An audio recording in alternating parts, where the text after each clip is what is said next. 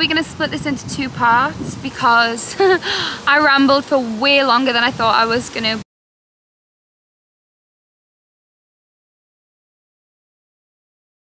I like it.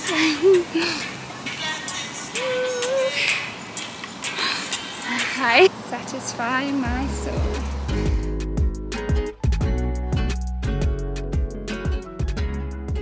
Well, I am satisfying my soul with this fallen tree, which is the same fallen tree that I did my spiritual awakening video on, but we're at the other end of it. So there's the broken wall where the tree literally just like smashed into it and took it out. Isn't that so amazing? Look, have a proper look at it. Through my legs. And so we are here. I thought I would feel the tree, feel nature with my bare feet and do a nice little video. So, hello, welcome to Olivia's Sanctuary. First off, how incredible is this autumnal weather? One, it's way warmer than it usually would be, so it actually feels more like the very end of spring moving into summer. The breeze is warm, the leaves, the colourful greeny, yellowy, orange, red, sometimes even purple leaves are just gracefully falling from the trees. There's still mushrooms about, which I've been identifying and thing. Oh, hello little bug. This month is just gorgeous. It's the middle of October and it is so warm, so beautiful. Oh, we've got a little dog. Hi! Oh, beautiful. Do you want to come up here with me? Is that what you want to do? How many degrees? It's 17 degrees. It's the 17th of October and it's 17 degrees. Wild, crazy. The hat can stay off. My hair, I'm letting it sit in its natural grease at the moment. So if in any of my videos it looks like my hair's like separating with greasiness, good. That's because I'm letting all the natural juices flow. I'm soaking it in almond oil at night, washing it with natural shampoos, and then I'm starting to rinse it with my leftover lavender water from the lavender steam baths that I do every day for my skin. And it's feeling good. It's feeling great actually. So what I'm actually here to talk about, oh my god, this is so good. I'm so happy. I'm so happy to be doing this chat right now. It's feeling really good. I'm feeling super extra connected today. Have been a lot recently. So, because I'm just rambling. What I've come here to talk about is actually perspectives on religion. I am gonna need my little notebook to reflect on the notes that I made earlier, because it is kind of in reference to Eckhart Tolle's book, A New Earth, references he makes in that, and thoughts that I've had in response to that, literally from one snippet, but also overall things he says that spark thoughts. So, okay, hi, welcome. You know I'm Olivia because it's Olivia's Sanctuary and I always say, but where am I? Here. There we go. So, I'll pop it up a little bit more. Is that good? Is that a good angle? I've been reading A New Earth by Eckhart Tolle, and on one of the pages that I was reading earlier, I think it was between page 68 and 72, there is a part where he talks about the teachings of Jesus and other religions. Obviously Christianity is probably, you know, the most easily identifiable religion. And so here I was reading it, and I started taking notes as soon as I read this one bit, because he said, oh, here we go. He talks about how religious teachings represent signposts or maps left behind by awakened humans to assist you in your spiritual awakening. That is to say, in becoming free of identification with form.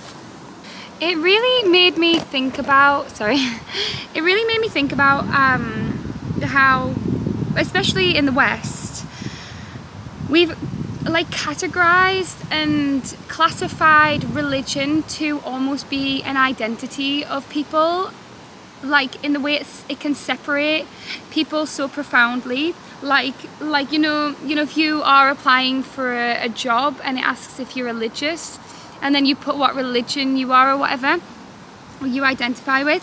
And I found it kind of weird when I started thinking about it, because I was like, you know, like I've definitely had it where somebody said like, oh, she's like a churchy type, or like, oh, like he's really into God kind of thing. I've actually heard that, and I might have even said it myself in the past. And I think it's quite a funny thing, because honestly, right now, from my spiritual enlightenment sort of thing, and it's not, Eckhart Tolle mentions how being spiritually awakened is not a, what did he say? He said, it's not a miraculous achievement, it is just your natural state. So, like, I don't sit here claiming to have achieved something miraculous.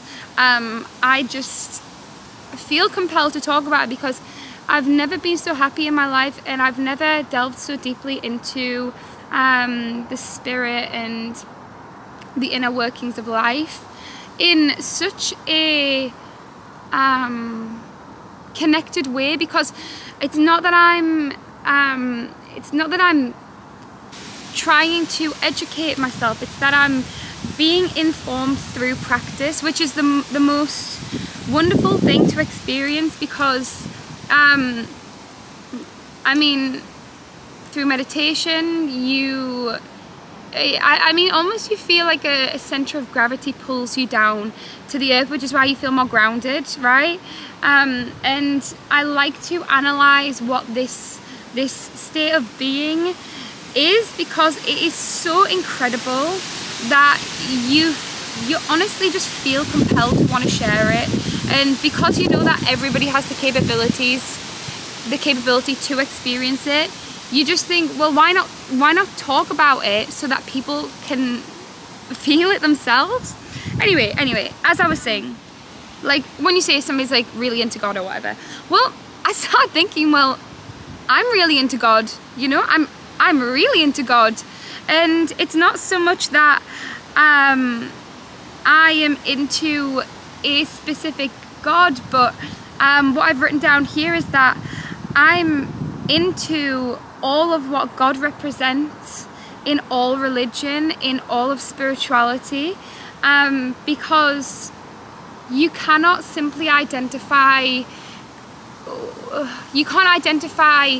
God from one religion as the only singular God that there is, because I think that God is more of a widespread thing. It's more spacious than one single word with 3 letters. But it also is felt more than it is spoken, and it's felt more than it is perceived, which is a really interesting thing to get into, because I think all of religion is actually, you know, all of life is perception. It's, you perceive life to be one way or another, and what you believe to be true and false is within your own self. But Eckhart Tolle actually does say about the only truth that there really is in life is the one singular truth of self and self-knowing, of oneness, which is something you come to realize when you have an enlightening experience. I was talking about how I came a little bit away from religion, but the initial religion thought led me on to many other thoughts, because I then thought about how we perceive God to be, and I wanted to try and bring out I wanted to try and put forward an explanation that might help you identify with the universe in a more general way. So I wrote that God is the creator, and essentially, you know, we have been created from God, if that's how you like to see it, and that I don't see it so much like two hands building a chair, for example. It's more like a manifestation of imagination, which a chair being built is, since it first had to be imagined to manifest into the physical world. But if you view the universe as like a giant brain, then we become a manifestation of that. And because we came to be through conditions being so perfect, not only that, but it does sort of show us that we are living in a kind of matrix sort of thing, which is kind of crazy. Might do a video on that some other time. And then I thought, were those conditions manifested and orchestrated by the universe to bring us into existence, and so that we could live a physical existence balanced out with what we perceive to be spiritual, which is like the quantum field and all that is, respectively. That doesn't mean that there should be no obstacles in life. The obstacles are what make this life more exciting and closer to the spiritual. And what I'm most analytical about currently is the presence of words, because words, although they're important for communication, they are not imperative.